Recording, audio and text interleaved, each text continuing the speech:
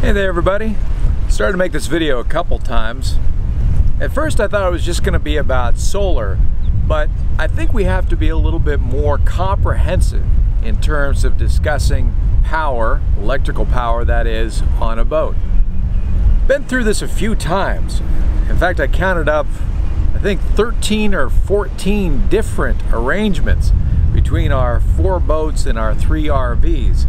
Now, I want to make it clear there are other ways to arrange electrical systems on boats, but this is what's working best for us. First of all, let's talk about our different electrical charging sources. Of course, there's solar, which we're going to talk a good deal about today. There's also wind. We don't have a wind generator anymore, but we used to have one. Generators, or gensets as they're known, burning fossil fuels, gas or diesel, to produce electricity.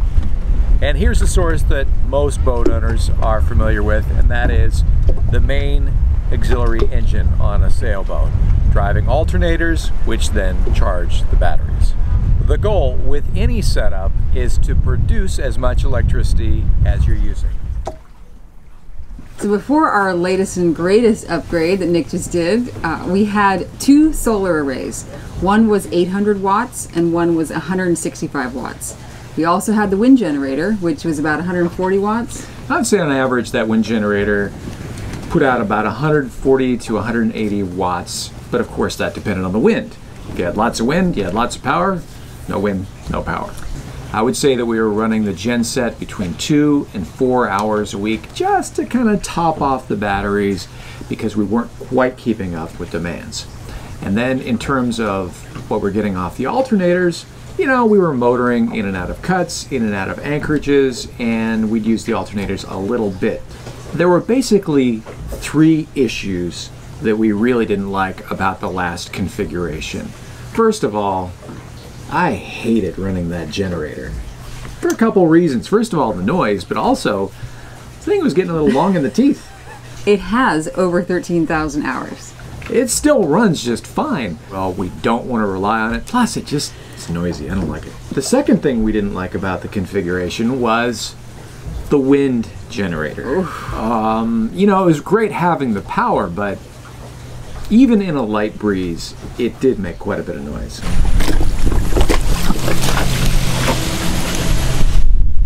Or Conductor Nick, can you get just a little more life out of it? This was the D400, theoretically, well, at least as published, the quietest wind generator made. Basically, you want the wind for when you're moving, and you want it quiet when you're at anchor. And having that thing in the back here just made it feel like it was super windy.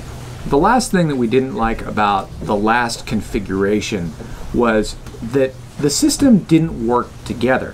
What would happen is that the charge controller for the wind generator would see the voltage from the charge controller for the solar panels. And actually there were 2 charge controllers for the solar panels which didn't talk to each other either.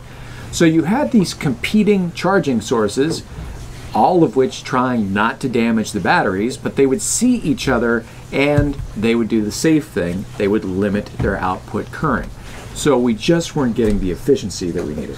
So now we have more power than we know what to do with, and that feels really good, especially during these times where being self-sufficient is even more important. Absolutely. The setup we have on Clarity is actually pretty unique. I haven't met a lot of other owners who are running this way, but we have completely separated our house bank and our engine starting banks in terms of the batteries. We can parallel them, meaning we can combine the batteries all together. We've left a switch in place, but as we're configured 99.9% of the time, the engine alternators charge just the starting batteries, and then all of the rest of our charging through the solar panels goes directly to the house bank. Now you might be asking yourself, why would you do that? The alternators are a great source of charging batteries, especially house batteries that on a lot of boats are always hungry. Well, the biggest reason is that the voltages involved for the house bank and the starting banks are almost always different. So as soon as you parallel those together, you're in essence shorting out one of the battery banks into another. If the voltages are very similar, no big deal, but over time, this could be a problem. And I'm also aware there's all sorts of hardware out there that's available whereby you can charge your house bank with your alternators and then use DC to DC charging systems to charge your starting batteries back. This is complicated, and really, it's just not necessary as long as you've got enough solar. The question is, how much energy do you need? And this is really highly individual. You can make this really complicated, put together energy budgets where you see exactly how much each appliance needs, calculate everything out, and that's a useful practice. But I just want to give some general guidelines on what we've seen in terms of how much solar and or wind you need so that you can just rely on passive energy production instead of the engine alternators or a generator. So here are our rough guidelines. With 400 watts of solar and wind, you'll probably be able to keep your refrigerator running, and that's about it. Maybe charge up an iPad or a computer from time to time. At 800 watts, you'll be able to keep the refrigerator running and some miscellaneous electrical equipment on board.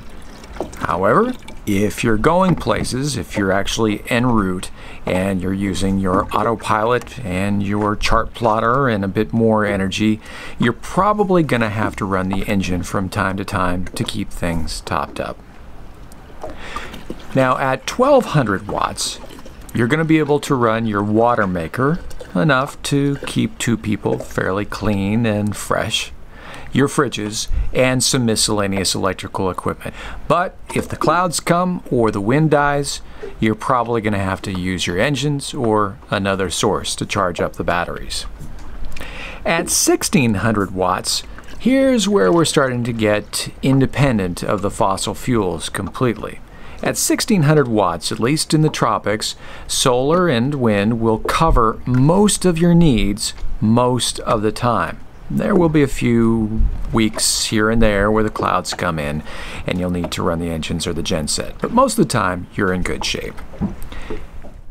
At 2000 watts of passive energy production, you can more or less forget about your power consumption altogether. Now you can't go crazy, you can't run your hot water heater off your inverter or anything like that, but you're not going to have to look at the state of charge very often. More or less, at 2000 watts, you've got your bases covered. At 2400 watts, which is what we've got on Clarity now we've got more than we need.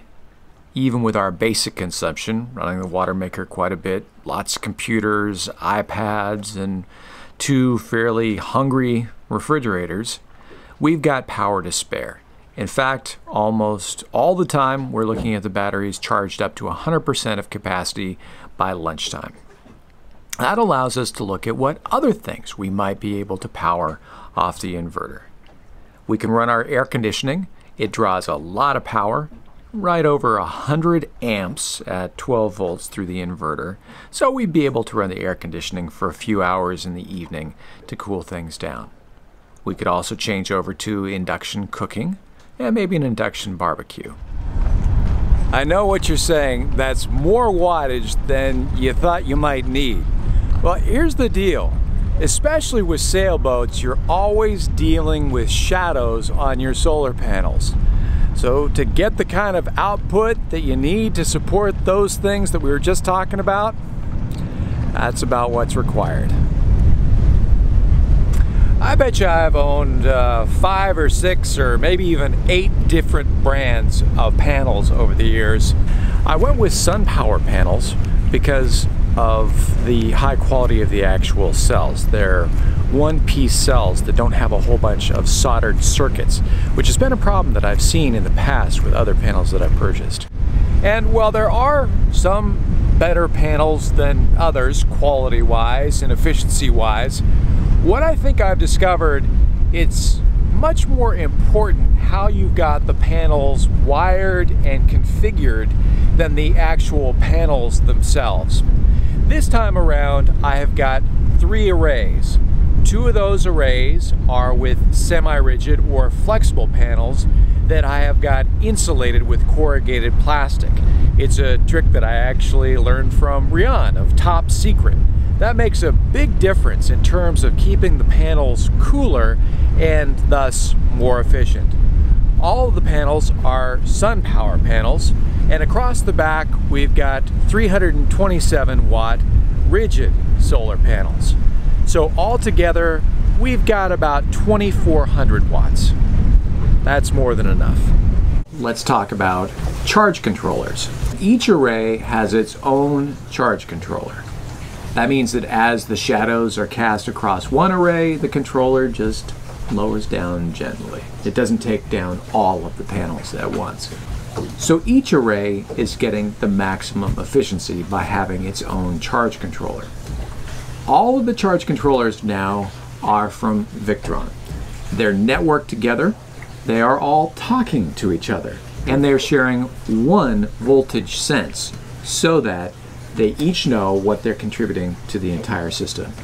We've also got a really cool readout called the colored control, where we can see just exactly how many amps and how much wattage is coming out of each solar array. We're up front now, and while it doesn't really look like much, this is really the heart and soul of our setup, and that is our lithium battery bank. We've got 3 300 amp hour Rely-On batteries. Lithium takes the charge so much better than AGMs or lead acid does, making the whole system more efficient.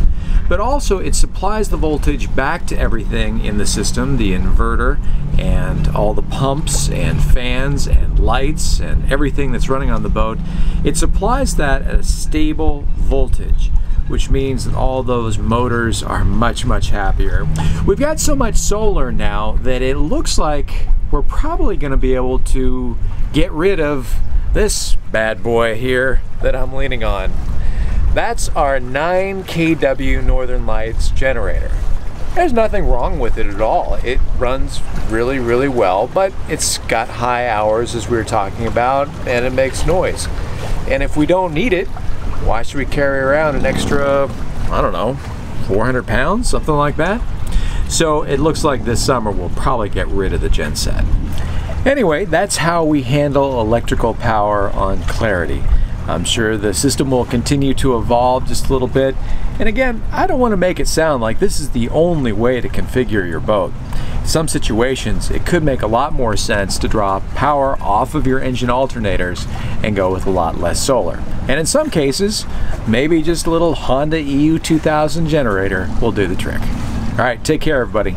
Until next time, bye.